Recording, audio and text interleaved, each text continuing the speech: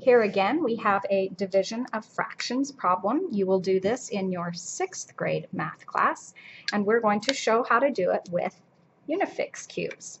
If we read the problem correctly, it says, how many 2/3 pieces fit into a piece that is 1/4 of a unit long?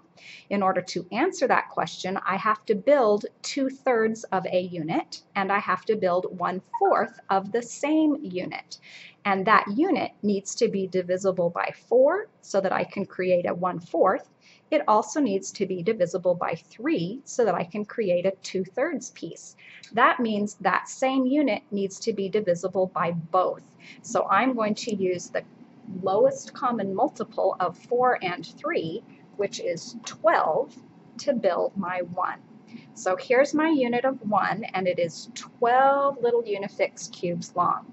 If I partition this unit of 1 into 4 congruent pieces, we can see that my 4th piece will have 3 cubes in it.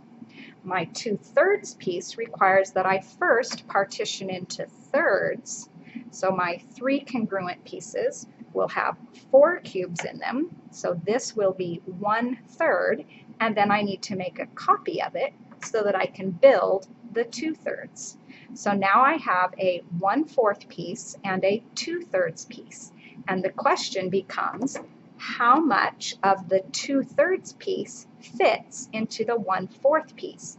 Well, it gets a little tricky because we can see that I can't even fit one 2/3 piece into that 1/4. In fact, I can only fit a portion.